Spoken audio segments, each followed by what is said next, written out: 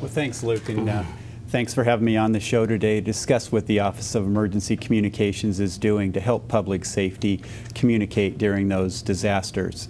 And just to give you a little background, when a disaster does happen, there is multiple public safety agencies that come together to respond to that incident. And so it is critical that they come with common practices, techniques, and procedures.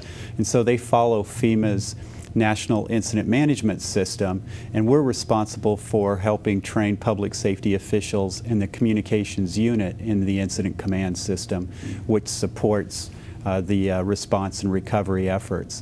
And with that, we've trained over 10,000 communications leaders and technicians across the country to ensure whenever a major incident does occur, like this upcoming 4th of July fireworks, that there will be interoperability between all the responders and be able to work with that. And so in the past, public safety has primarily relied on land mobile radio systems, and with that we've been teaching them how to develop a communications plan so all the responders would be able to interoperate.